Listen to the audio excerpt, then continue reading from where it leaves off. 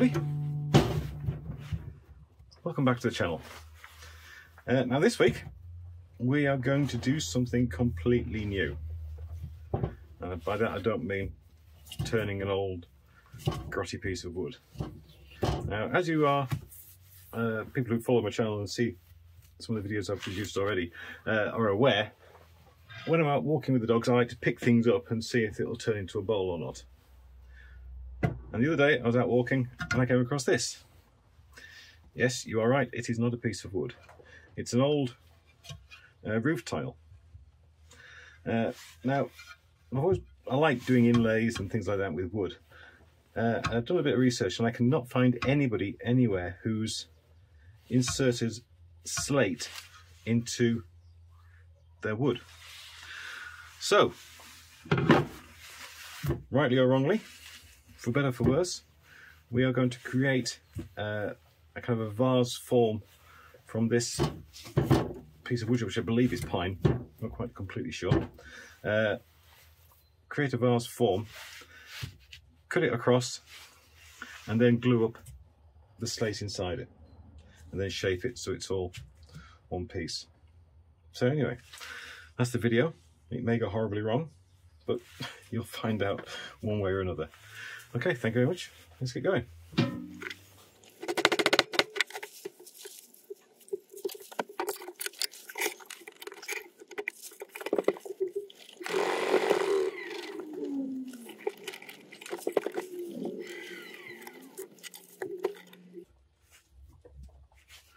Okay, this is going to be a bit of a rocky ride at the start. I've got a freshly ground up roughing gouge. I should put my face shield on. Let's give this a final twist just to make sure it's as secure and as safe as we can get it. Everything out of the way. Face mask. Okay, let's start.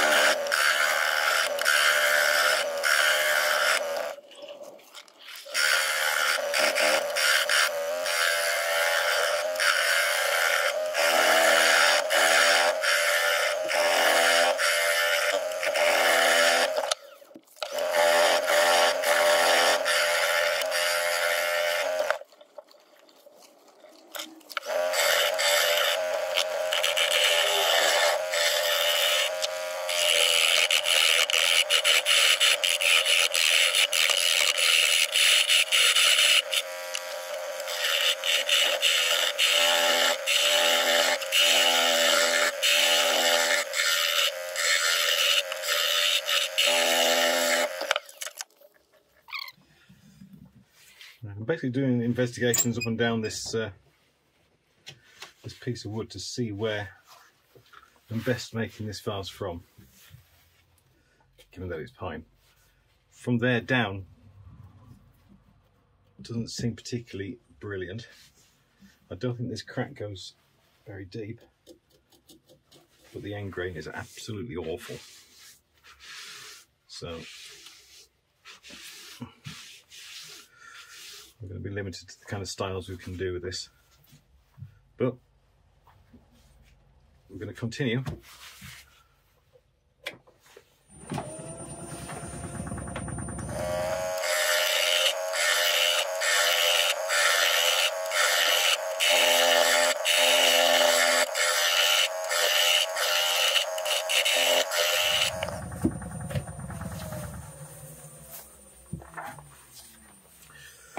Right, I've decided what we're going to do.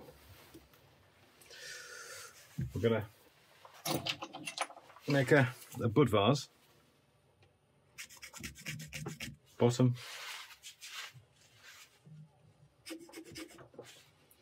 top somewhere around there. There's going to be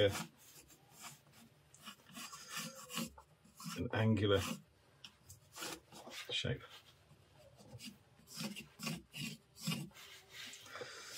Not to proportion. Straight side there, straight side there, broader on the base,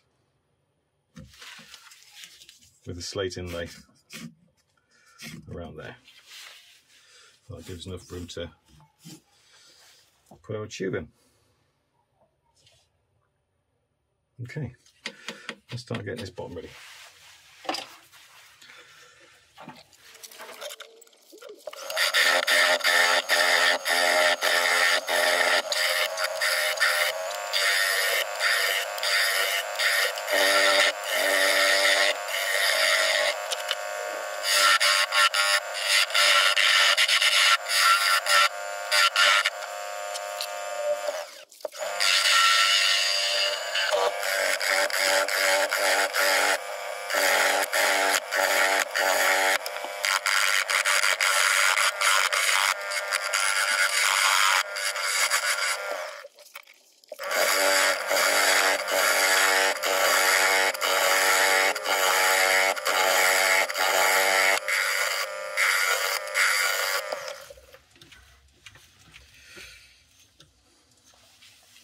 Good to see we're past that crack in these areas.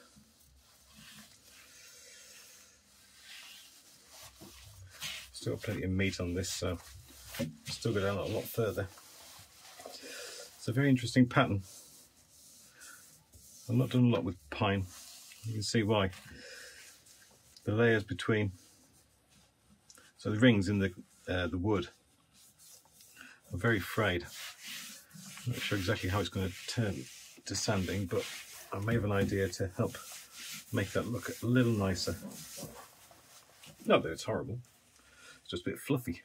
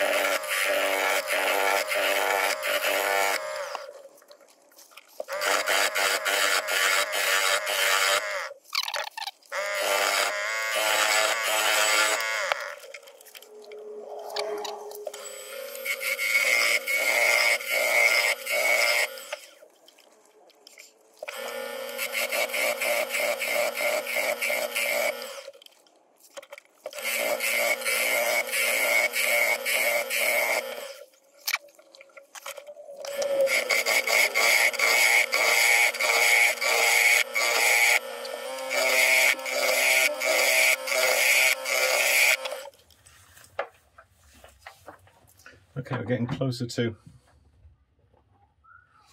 having to make positive decisions. So I've got my wood tube out just to check where we are. Now ideally I want to try and start the taper to the neck about a third of the way down the vase.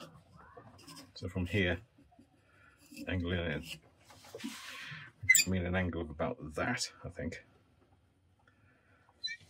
So the main, so it looks like it has a lower centre of gravity.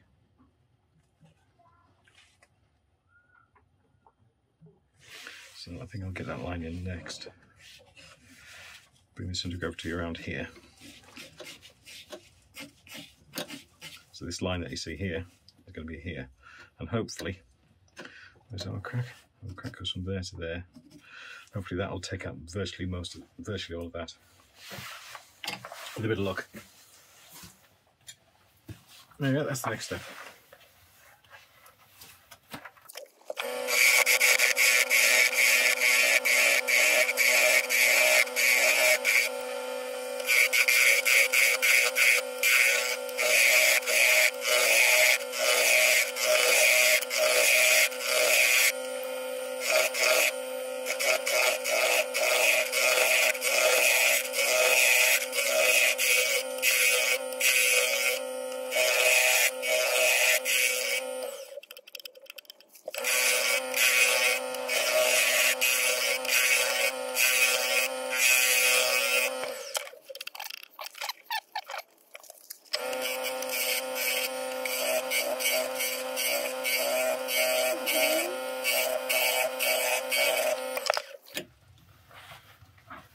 Right, you can see we've got an enormous amount of tear out in the wood, which is kind of unavoidable with pine, but I'm going to sharpen up the ball gouge as much as I can and just do some very, very fine cuts and see if I can improve that before we have to start sanding.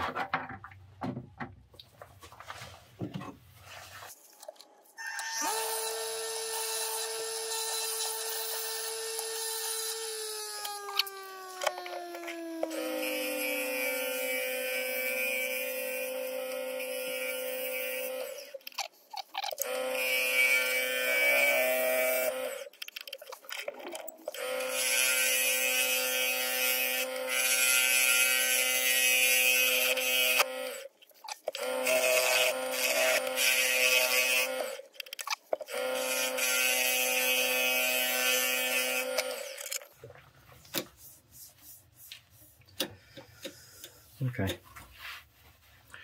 right, before I start putting this inlay in, I think I'm going to spend just a couple of minutes just to give this a quick surface sand and see how it looks. I'm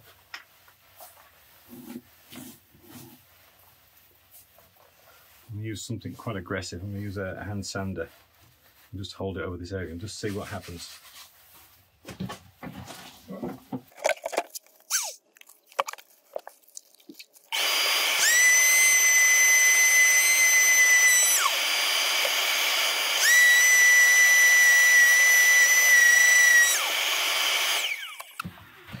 Right, that certainly did the trick. So let's measure where we're going to put this inlay. Over the neck. There.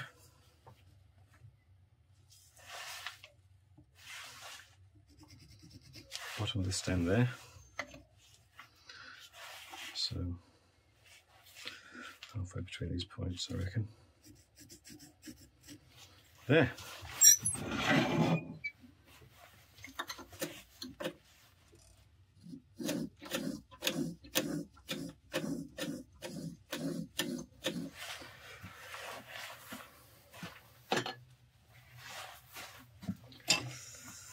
I have no idea how I'm going to cut the slate, but it can't be too hard.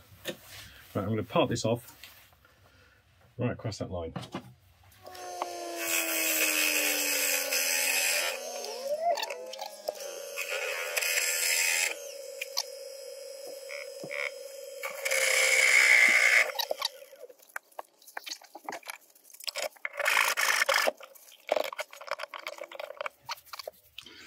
Okay. It's time now to cut this piece of slate. I've put one of those disc attachments on my Dremel. I'm just going to go across over there just to release this bit here that I can use to measure the circle from my base.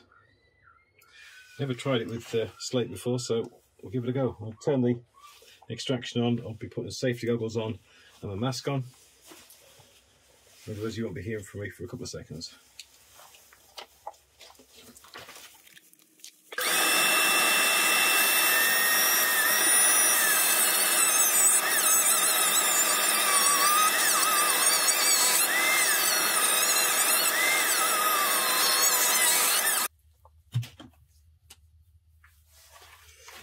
Right, we're back again. I've managed to get the slate cut into a rough circle, which does fit pretty well what we already have. Now, a few problems we run into with slate being laminarly formed. It's in layers. It's like a strata rock. There's a better word for it, but I can't think of it off the top of my head right now. I did lose some edges, which is probably the reason why people don't do this or have tried and failed. But we're going to continue. We're going to take this through to the end and see what it looks like. So next stage now is to glue that onto there, and then that onto there. Okay, and then clamp it up and leave it, and then move on from there. Important things to do is that we need to make sure that we give this enough coating of resin that it fills these voids right out to the edges. And also, when we put these together and clamp it, that'll line up the grain of the wood, because that's going to be one thing very easy to overlook. So I've chosen a slate grey colour to put into the epoxy. So we'll mix up a healthy batch.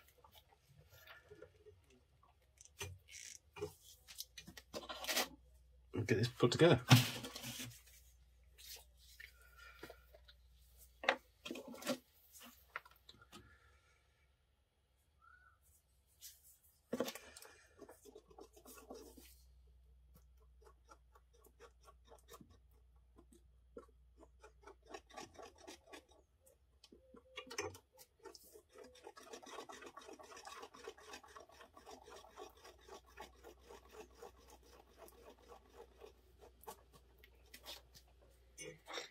Now, this side has the most voids in, so I'll be gluing this side down, as it were.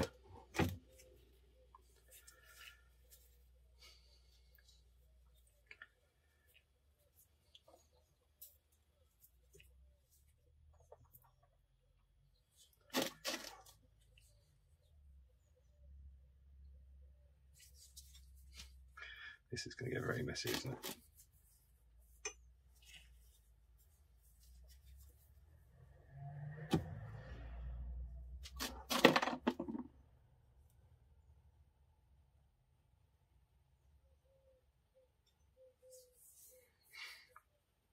Okay, I'll leave that there for a second. The next coat I'm going to put directly on to this end of the wood.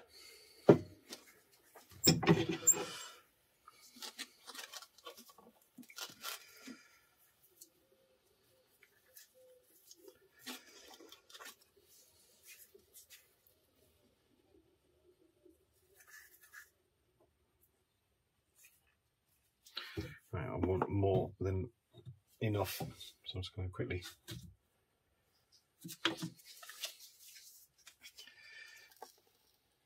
mix another quick batch.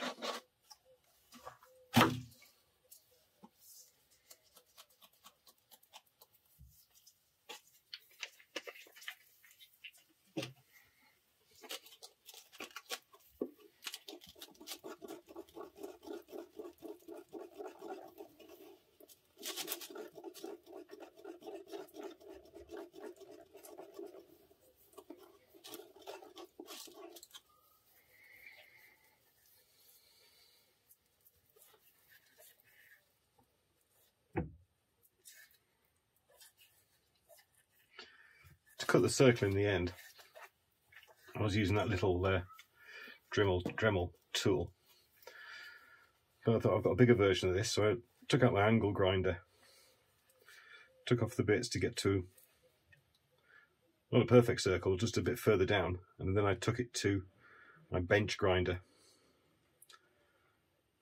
and turned it into a circle. that's a very, very, very messy job. So if you do anything like that, please make sure that you've got adequate ventilation, good breathing mask, and then think twice.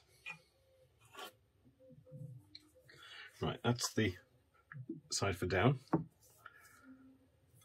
So that is on. Need to clear this out of the way.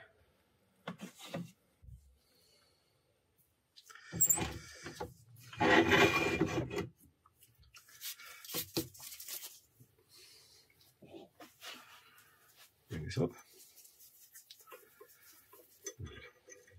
Line up my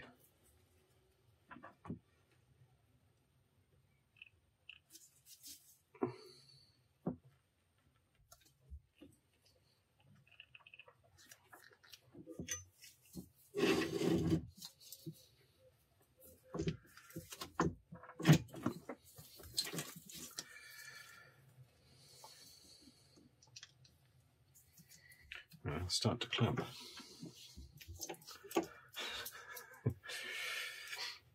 Which isn't easy. Right, I'm going to take this glove off. There.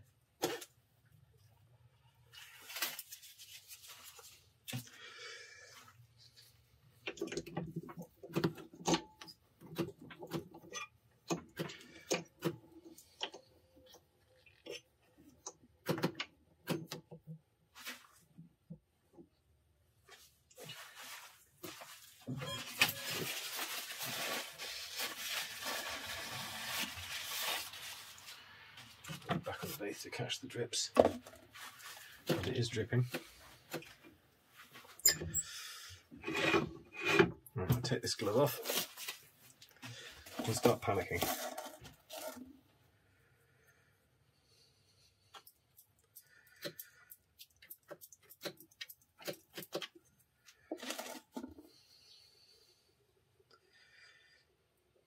I'm going to put tape around this in a second.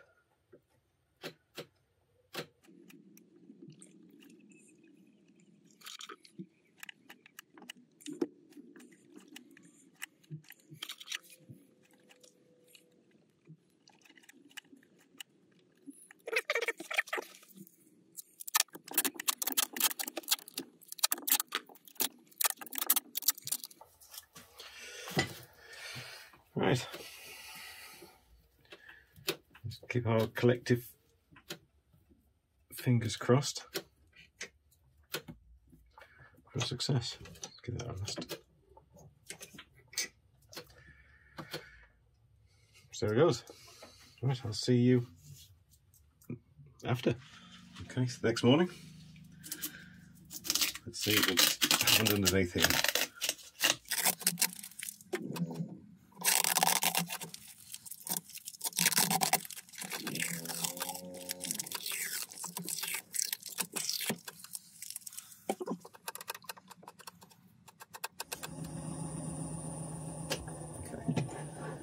Very, very lightly with a carbide cutter, just clean away some of this resin and see how it looks. Right, back in a second.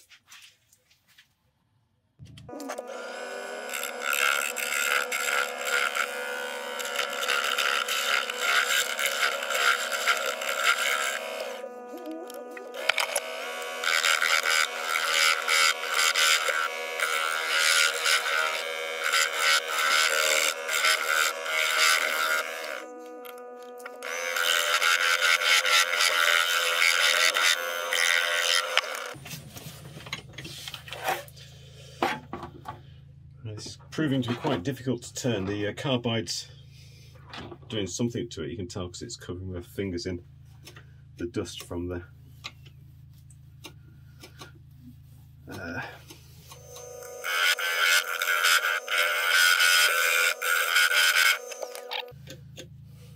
I think when I've glued it back and pushed it together, it's just kind of shifted a little bit that way, which is why we've still got this nasty bit here.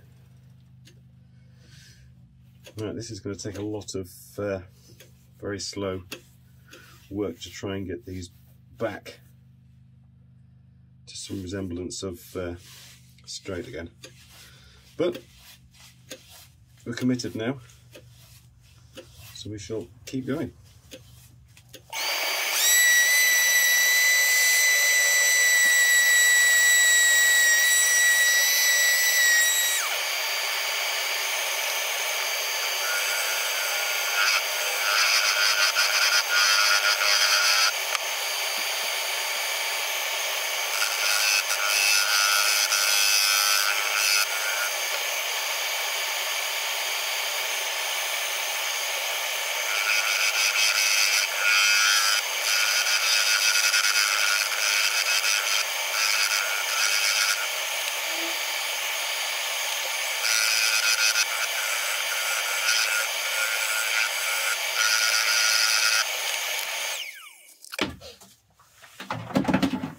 Right, believe it or not, grinding stone is as difficult as you would think grinding stone would be. It is such a mess of this stuff again. Right, okay, so let's get this blown out.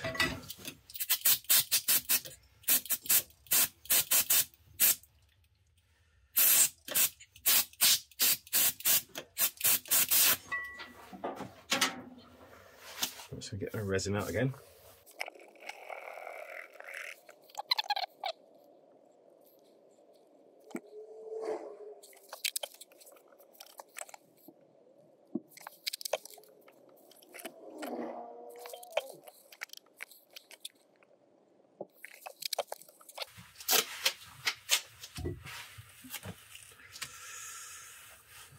Right, the worst bit was this round here, so I'll leave that to the bottom. Right, now we wait again.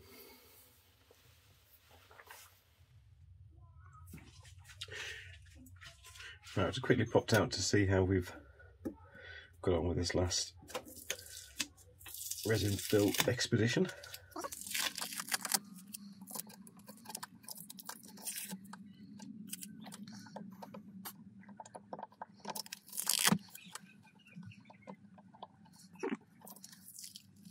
Nice. Okay, doesn't look too bad.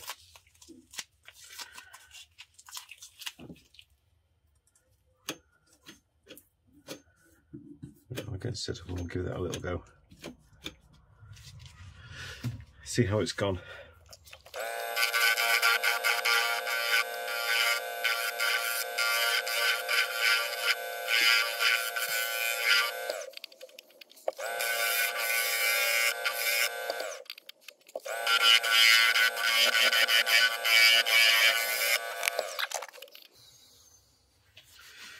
Just that one little small gap. Is that the same one? Yeah, that's that one little gap.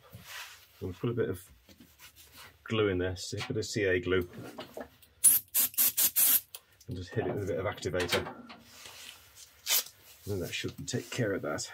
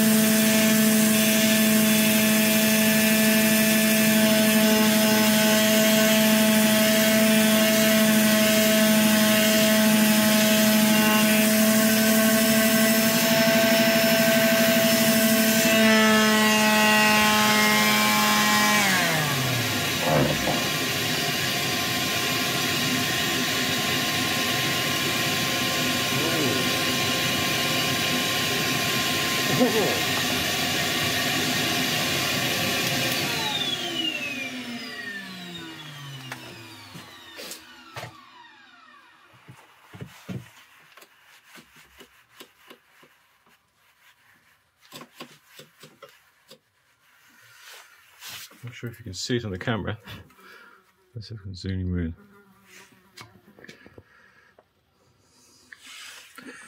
But there's a hairline crack.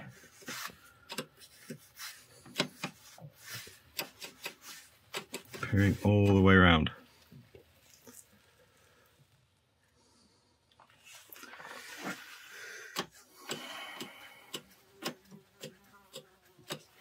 Which I don't like the look of.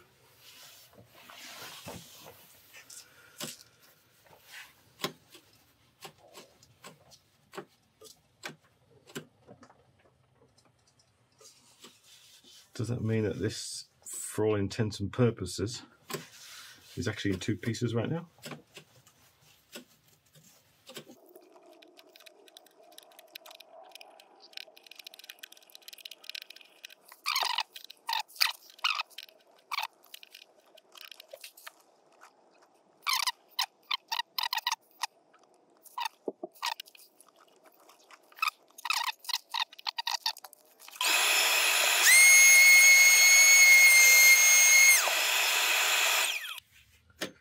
Do I walk away?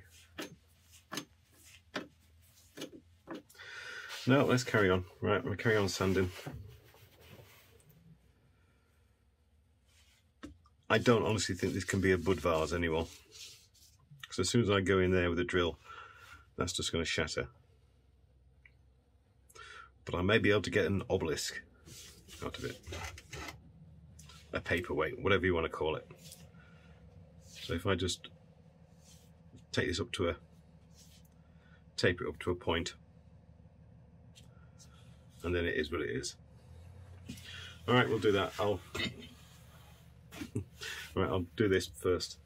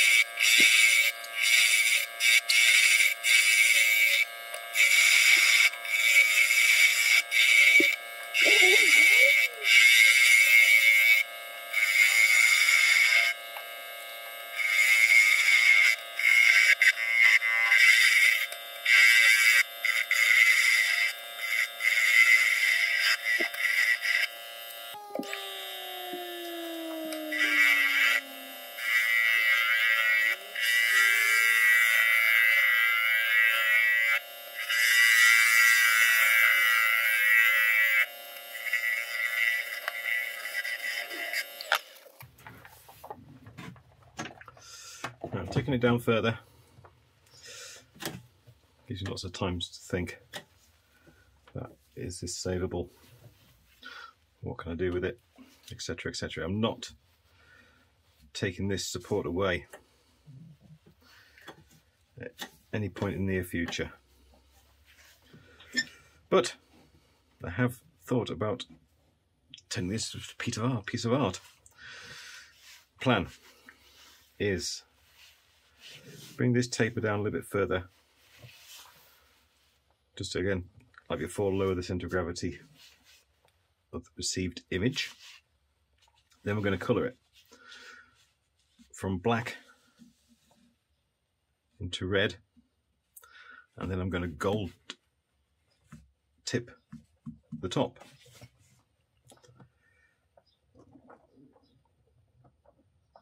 Makes sense to me anyway.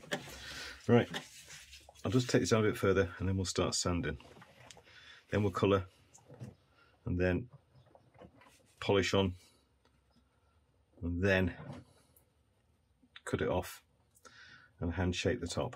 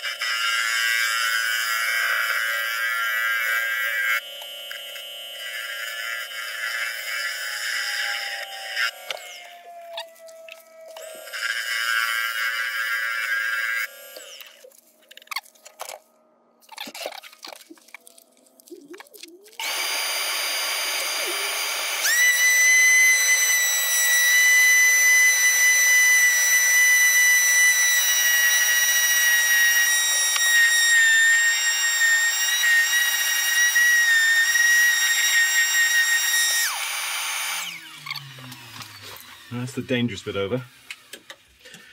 We're going to hand sanding now.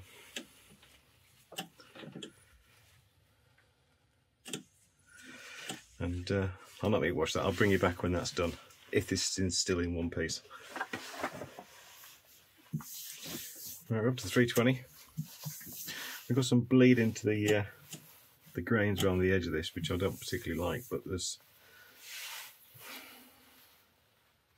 Given the alternative, there's not an awful lot I can do about it. I could chamfer in these edges around the edge here, but that could lead to complete disaster. So anyway, right, we're going to colour this. Just clean it off first.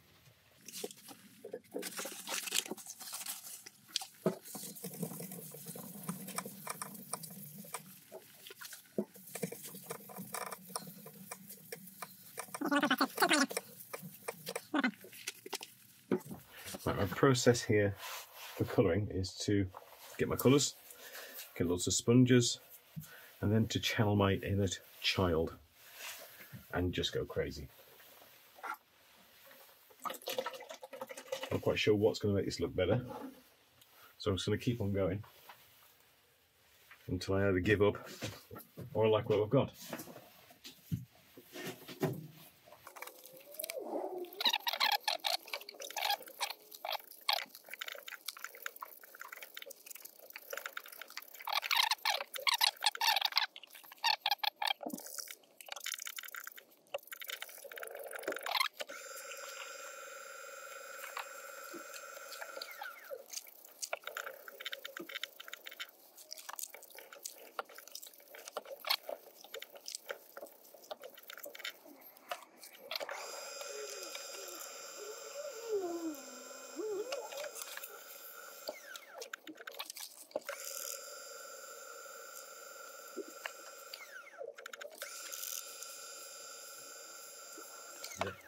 As this is rapidly turning into an experimental piece, destined for the shelf of shame, let's carry on experimenting.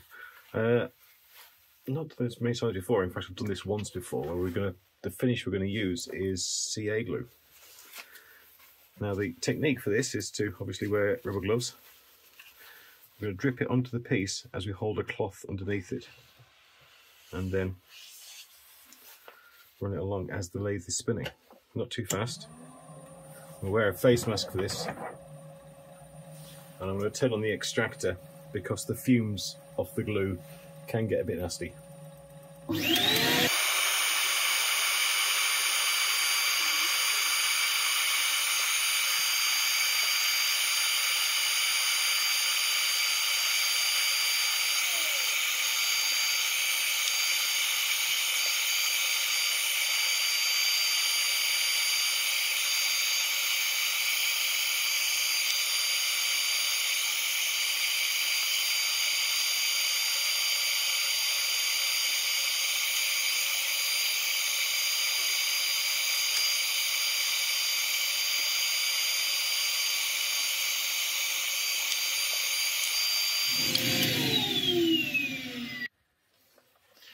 Right, I think I'm done practicing. So we'll take this off. If it falls apart, it falls apart. Let's see what happens.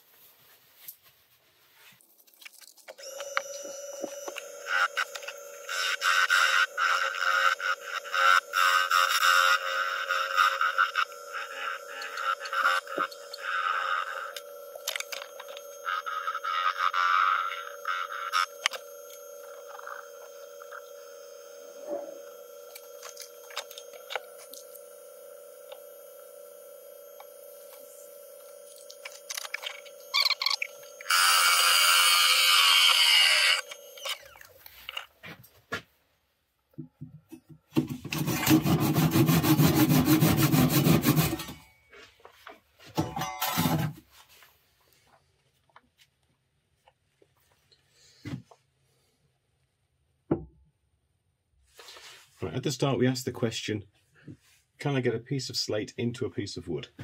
And yes, there it is. That is slate and that is wood. But this isn't to be done again.